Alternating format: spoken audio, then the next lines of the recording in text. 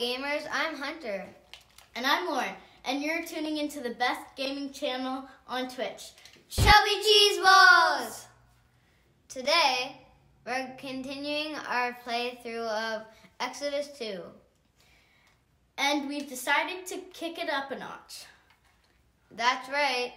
Exodus 2 comes with 3 different levels of play. Beginner, Pro, and Holy Moses, this is hard. Now, Hunter and I are no beginners, so we've set to Pro we've set on Pro ever since we started. But today we decided we need a little more of a challenge.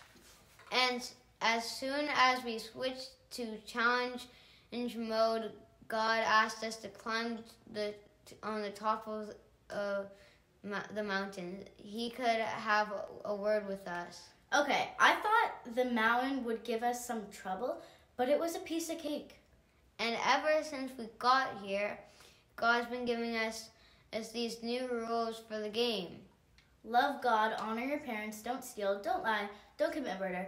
All good stuff, but I'm not seeing the challenge here. Me either. It's just God writing all these rules on tablets about honoring God and loving others. Oh, hey, he's done now. He is? That's it. I guess we better head down the mountain now. What was that God said about the people disobeying him already? I don't know, but I can't imagine what they would be doing after all God has done for them. What on earth could they have been doing? Oh my goodness, Lauren, look. What the what? They've made a giant golden statue, a statue of a horse with a snake on its head. That's not a horse with a snake on its head. It's a calf. Those are its horns. Oh, yeah. But why are they bowing down and worshiping it? Hey, what are you people doing? We just got down talking to God, and he said we cannot worship idols. Hunter, I think this may be our challenge. We have to fight the golden calf? No, we have to stand up for God's laws. We have to do the right thing and show everybody else what the right thing is. That's not going to be easy, Lauren. There's only 2 of us, and there are many of them. How is that any different than us standing up against peer pressure at school or refusing to cuss on our videos? Or going to church on Sunday when everyone else is online playing? I guess you're right, Lauren. I know I'm right. God's way is not easy, but it is the right way to go. It's a challenge, but it's nothing new to us. And it's a challenge we can win with God's help. Fans, be sure to hit those like and subscribe buttons and join us next time on Chubby Cheese Balls! What do you do when it's just you and a controller and a headset? When mom and dad aren't in the room and you have the voices of other players in your ear? How do you act? How do you speak? Would someone who listens to you play video games think that you were just like everyone else? Or would they hear someone who doesn't swear, doesn't talk trash, and seems to be a little bit different? Now, it's hard to be the only one who does the right thing. It's hard to keep on following God's rules when everyone else wants to break them. Now, it's a real challenge to live for Jesus, and it's always been that way. The good news is people have gone against the flow and lived for God since the very beginning. And so it can be done. We can do it. And when we follow God instead of the world, God can use us to share Jesus with others. So make a commitment to obey God. Make a commitment to do things His way. God's way is always right, even when it's not easy. God can help us to stay right.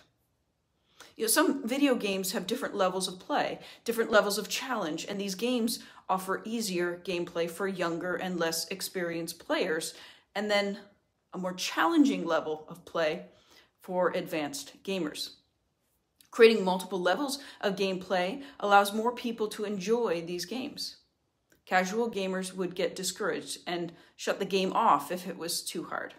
And advanced gamers wouldn't waste their time on a game that wasn't a challenge. It's just unfortunate life doesn't give us the option of changing the challenge level, like video games do.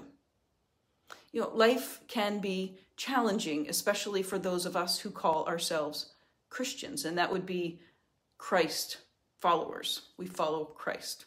We've been given the challenge of living for God in a world that has chosen sin. They've chosen to do the things that God does not want them to do. Every day we're faced with challenges to our faith. We're pressured to break the rules, to be selfish, to go our own way. And I think all of us who have been following God for any length of time have found ourselves in the same position as Moses in today's scripture reading. God's commandments, based on Exodus 20. While the people of Israel stand before Mount Sinai, God speaks from the mountain and gives them the 10 Commandments.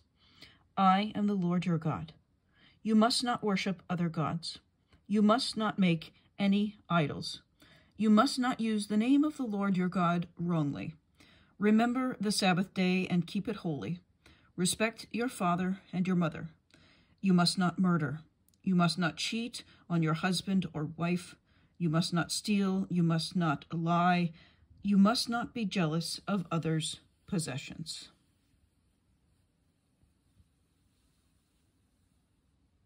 A golden calf, based on Exodus 32.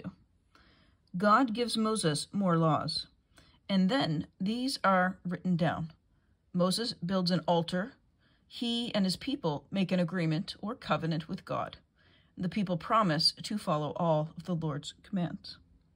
Later, God calls Moses to come again to Mount Sinai, where he will give Moses the law written on the stone tablets. Joshua goes part way with him. Days pass, and Moses does not return. When is he coming back? Can we go look for him? We don't know when Moses will be back, but you must not follow him up the mountain. He is alone with God. Who knows? Maybe Moses isn't coming back. If he doesn't come back, what will we do? Let's ask Aaron to let us make a statue to worship. Yes, we want a God we can see. Feeling lost without their leader, the people forget God's commandments and their promise to worship only God. They bring their jewelry to Aaron, who melts it and makes a golden statue of a calf. It looks just like one of the gods our neighbors worshipped in Egypt. Tomorrow will be a feast day. We will worship our new God then. Early the next morning, the people bring their offerings to the altar before the golden calf. They eat and drink and dance with joy. But while the people are celebrating, Moses comes down the mountain with the tablets on which God has written the 10 Commandments. On the way, he meets Joshua.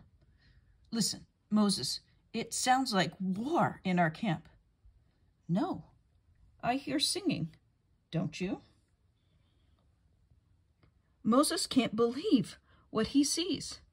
How dare you cheat God? You promised to worship only God, and already you are worshiping the statue of a calf? Shocked by the sight of Moses breaking the stone tablets, the people stop worshiping the calf. What will Moses do to us? Aaron, who made this idol? It's not my fault. The people gave me their gold. I just threw it into the fire, and out came this golden calf. Then throw it back into the fire. Moses melts the idol, grinds up the gold, and dumps it into the river. Now, all of you, drink this water. Drink it? Oh, it's awful. Oh, this will make us sick. Just drink it. Let this be a lesson to you. Ponder your faithlessness while I go back up the mountain and ask God to forgive you. High on the mountain where he received God's commandments, Moses kneels to pray. These are all stubborn, rebellious people.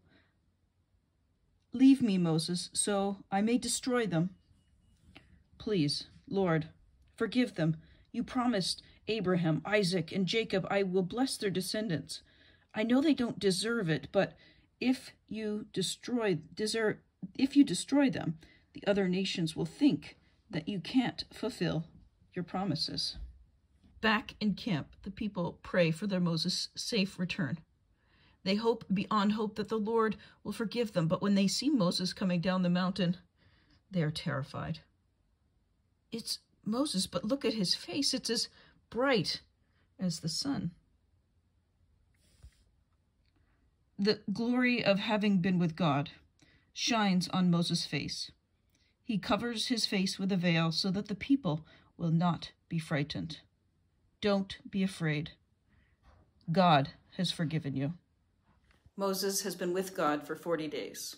And during those 40 days, God gave him the 10 Commandments, the 10 foundational rules that teach us how to love God and love other people. This, God says, is how we are to act if we want to be followers of God. Meanwhile, down at the bottom of the mountain, Moses' brother has been busy building an idol so that the people can worship a golden calf instead of God. And odds are we'll never be challenged to worship something as silly as a golden calf, but we are challenged to worship many false idols. Fame, popularity, celebrities, money, power, possessions. We were all born with a hole in our hearts that only God can fill. And yet the world will try to fill it with anything but God. The world wants us to go along with their plan to forget God's ways and go our own way. Following God is not always easy, but it is always right. If we study God's word and hide it in our hearts, we can do the right thing, even when it's hard. We can be faithful Christians and good examples for everyone around us. And it's easy to see right and wrong reading this passage from afar, from a distance. But over the last 4 weeks, we've seen God perform 3 huge miracles for these ungrateful people. And yet the moment Moses is gone, they start worshiping a false idol. It's easy to judge them for their unfaithfulness, but how many times have we just been as unfaithful? It's so much easier to do things the world's way. It's easier to cuss or swear with everyone else when we're playing games online. It's easy to laugh along when people are gossiping in the lunchroom about that kid who sits by themselves. It's surprisingly easy to fall in with a group of friends who are doing something you know is wrong. And it's much easier to go along with the gang than it is to take a stand, to say, this isn't right, and walk away. God's way is always right, and it's our daily challenge to live God's way. God wants us to honor him first by worshiping him alone. He wants us to put him first, ahead of all other things. And God wants us to act in a way that blesses others rather than harm them. He wants us to speak kindly, to act justly, to stand up for the weak, to love everyone. When we take up the challenge to live God's way, we set ourselves apart. Some people might mock us, but others will take note of our courage. They'll see that the faith we proclaim with our mouths is real, and God can use our faithfulness to lead them into a relationship with Jesus. No, it's not easy to live in challenge mode, but God's way is always right. So let's choose God's way. Let's live the challenge instead of doing things the easy way. Let's become witnesses who help others to see that God's way might not be easy, but it is right. Okay, let's close with a little prayer. Dear Jesus, help us to obey you always. In Jesus' name. And everyone said, amen.